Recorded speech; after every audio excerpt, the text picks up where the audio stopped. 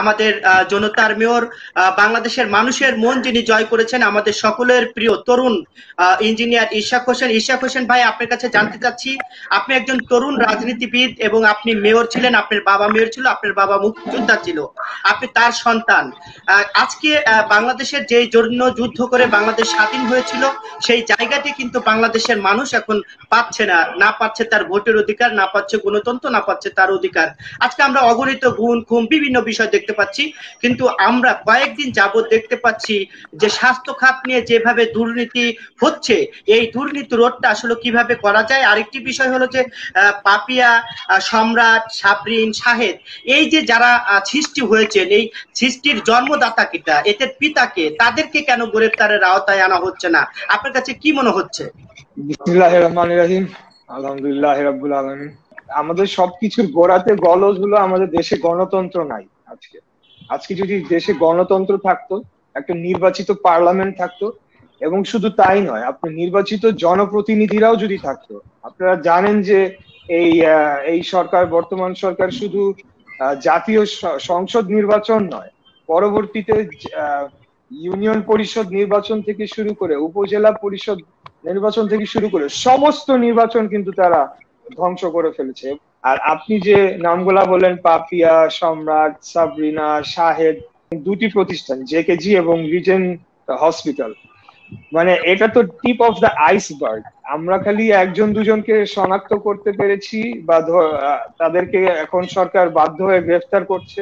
তাও আপনি দেখেন জিনিসটা কিন্তু কয়দিন লাগলো গ্রেফতার হতে, কিন্তু প্রায় আপনার কয়েকদিন পরে গিয়ে মিডিয়ার চাপ এবং নানা মহলের চাপে পড়ে কিন্তু গ্রেফতার করলো, তারপরেও তাদেরকে ধরা যাচ্ছিল না। এই আপনি যখন ক্যাসিনো কাণ্ডেও দেখবেন একই রকমের কিন্তু ঘটনা ঘটেছিল। প্রথমে গ্রেফতার করা যাচ্ছে না এবং নানা ধরনের নাটক, সবাই জানে তাদের অবস্থান কোথায়, কিন্তু ধরা যাচ্ছিল না। তার মানে আপনি যেটা বলছিলেন জেলের পিছে কারা রয়েছে, সর্বোচ্চ পর্যায়ের ক্ষমতার অধিকারী যারা আছেন বাংলাদেশে এই মুহূর্তে, তাদের কেউ কেউ অবশ্যই জড়িত রয়েছেন, এটা তো বলা বাহুল্য। আমি খালি বলতে চাই যে এখন দেশে গণতন্ত্র ফিরায় আনতে হবে। মানুষের ভোটে নির্বাচিত হয়ে যদি যখন জনপ্রতিনিধিরা তাদের দায়িত্ব পালন করবেন, শুধুমাত্র তখনই কিন্তু আপনি সার্বিকভাবে ক্রাইসিস ম্যানেজমেন্ট বলেন বা ডেভেলপমেন্ট বলেন, বা আমার এখানে যারা মেয়র প্রার্থীরা রয়েছে, এখন আমি সিটির দিকে যেতে চাই। আপনি জানেন যে সবগুলা সিটি বেহাল দশা, এবং সেখানে কিন্তু আপনার কেন্দ্রীয় ভাবে যে একটা মন্ত্রণালয় রয়েছে, এলজিআরডি মন্ত্রীর সাথে দেখা যাচ্ছে বর্তমানে অনির্বাচিত মেয়ররা যারা দায়িত্বে আছেন তাদের একটা সমন্বয়হীনতা এবং পাওয়ার স্ট্রাগল চলে, যার কারণে সাফারার হয় আলটিমেটলি জনগণ। আমাদের দেশনেত্রী বেগম খালেদা জিয়া, উনি যদি এখন সক্রিয় রাজনীতিতে থাকতেন, অথবা আমাদের দেশ নায়ক জনাব তারেক রহমান যদি এখানে থাকতেন, তাহলে আমি ব্যক্তিগতভাবে মনে করি পরিস্থিতিটা আরো অন্যরকম হতে পারতো। কারণ আমাদের সেই ধরনের যে ওয়েটফুল, সেই ধরনের ভারী ক্রিয়া সম্পন্ন যে নেতৃত্ব, সেটির তো অভাব অবশ্যই রয়েছে। এটা অস্বীকার করার উপায় না। এটা যদি অস্বীকার করা হয়, তাহলে আমি জনগণের সাথে মিথ্যা বলছি বা প্রতারণা করছি। হ্যাঁ, যে এই সরকারকে এক ধমক দিয়ে তাদেরকে মানে জনগণের কথা শুনতে বাধ্য করবে, সেই নেতৃত্বের অভাব রয়েছে, অবশ্যই রয়েছে। আমি অন্তত বলতে পারি আমার জায়গা থেকে, এবং আমার বিশ্বাস এখানে অন্য যারা সিটির মেয়ররা রয়েছেন সকলেই একযোগে সেই আন্দোলনে অবশ্যই পার্টিসিপেট করবেন, এবং এখানে জনগণকেও আমরা পার্টিসিপেট করাতে সক্ষম হব। কারণ এখন নাভিশ্বাস হয়ে গিয়েছে, জনগণ আর এটি পারছে না। তারা একটা পরিবর্তন চায়, এবং এই পরিবর্তন আনার জন্য যা যা করণীয়, একজন দেশপ্রেমিক রাজনৈতিক হিসেবে এবং একজন মুক্তিযোদ্ধার সন্তান হিসেবে সকল কিছু করতে আমি রাজি আছি। ডক্টর জাফরুল্লাহ চৌধুরী উনি মুক্তিযুদ্ধ সময় থেকে শুরু করে এখন পর্যন্ত মানুষের মানে সার্ভিস দিয়ে যাচ্ছেন, সেবা দিয়ে যাচ্ছেন। এই বয়সে উনি সেবা দান করতে গিয়ে করোনা আক্রান্ত হয়েছেন, এবং ওনার তো কোনো খায়েশ নাই যে উনি মন্ত্রী, এমপি, মিনিস্টার হবে, কোনো কিছুই না। উনি শুধু জনগণের জন্য কাজ করে যাচ্ছেন। শুধু উনি সরকারের ভুল ধরিয়ে দেন, সমালোচনা করেন দেখে তাকে বারবার সরকারের রোষানলে পড়তে হয়। ডক্টর জাফরুল্লাহ চৌধুরীর সাথে যে কাজটি করা হয়েছে এটি অত্যন্ত অপমানজনক। কারণ উনি একদম নিঃস্বার্থভাবে কিন্তু জনগণের সেবা করার জন্যই এই কাজটি করেছেন, এবং উনি নিজ উদ্যোগে বরঞ্চ তাকে বাধা প্রদান করা হয়েছে পদে পদে, তারপরেও উনি কিন্তু জীবন ঝুঁকি নিয়ে এই কিটটি উদ্ভাবন করেছেন। তো এটি অবশ্যই লজ্জাজনক। আমি একটু রাজনৈতিক দিকে চলে যাই। আমরা তো সার্বিক করোনা পরিস্থিতি এবং দেশে আজকে কি হচ্ছে সবকিছু নিয়ে আলাপ আলোচনা হয়েছে। আপনারা জানেন যে ইতিমধ্যে এখন আমাদের কিন্তু উত্তরাঞ্চলে এখন বন্যা শুরু হয়ে গিয়েছে, এবং গাইবান্ধা, সিরাজগঞ্জ, কুড়িগ্রাম, লালমনিরহাট, এখানে লক্ষ লক্ষ মানুষ কিন্তু আজকে পানিবন্দী হয়ে রয়েছে। কারণ আমাদের পার্শ্ববর্তী রাষ্ট্র, যাদেরকে আমরা বন্ধু রাষ্ট্র বলে আসি, তারা গজলডোবা পয়েন্ট থেকে তাদের পানি উন্মুক্ত করে দিয়েছে এবং তিস্তা চুক্তি তারা মানছে না।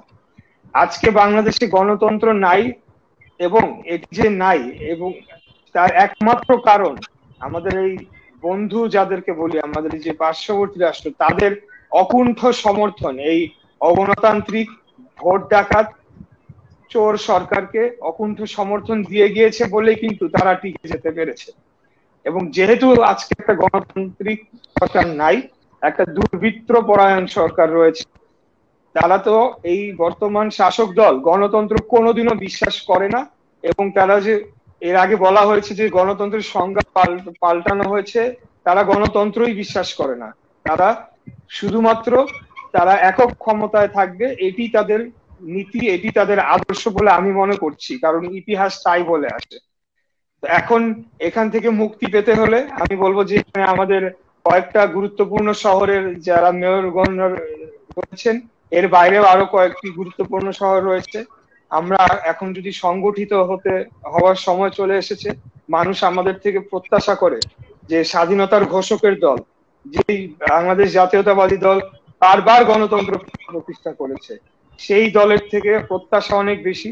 আমরা সারা দেশে গুরুত্বপূর্ণ শহরগুলোয় যদি সংগঠিত হই এবং একত্রে যদি আমরা আন্দোলনে নামি, জনগণকে সম্পৃক্ত করতে পারি, অবশ্যই আমরা এই ভোট ডাকাত এবং জনসমর্থনহীন সরকারকে আমরা হটাতে পারবো এবং আবারও একটি গণতান্ত্রিক ব্যবস্থা পুনর্বহাল করতে পারবো।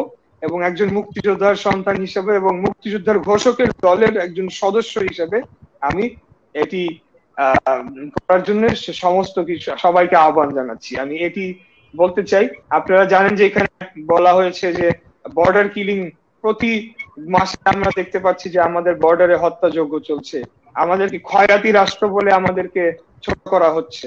আপনারা এখন কিন্তু জানেন এই সাব রিজনে রাজনৈতিক পরিস্থিতিটা কি, যেখানে নেপালের মতো দেশ, তারা জনগণের সমর্থন ছিল বিধায় তারা তাদের দখলকৃত জায়গা দখল মুক্ত করেছে এবং নতুন একটি ম্যাপ তারা সর্বসম্মতিক্রমে তাদের পার্লামেন্টে পাস করেছে।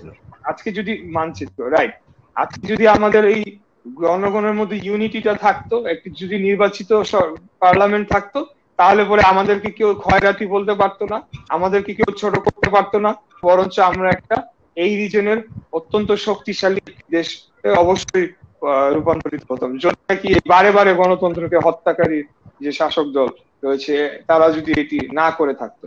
এই বলে আমি আমার বক্তব্য শেষ করতে চাই।